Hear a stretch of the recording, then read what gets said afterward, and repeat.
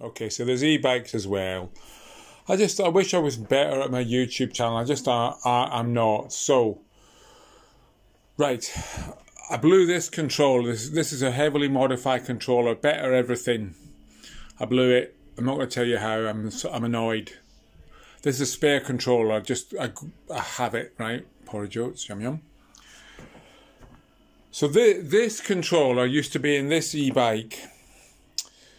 Look, this is a drilled hub and everything. This thing was a monster, but I blew that controller. I'm annoyed.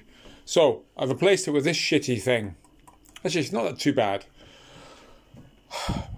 And this is supposedly a 1500 watt controller. It's not. It's 500 watts, but it does make this thing zooms around fine. I'm zooming around South Manchester, happy with that. Whatever. But I need to fix this. So I love my e-bikes, and all my battery packs are recycled laptop lithium batteries, which makes everybody excited. So there's one. This is a monster battery pack that fits in, right? Made by me, took 3 months. And there's another e-bike up there. What the hell's it doing up there, for God's sake?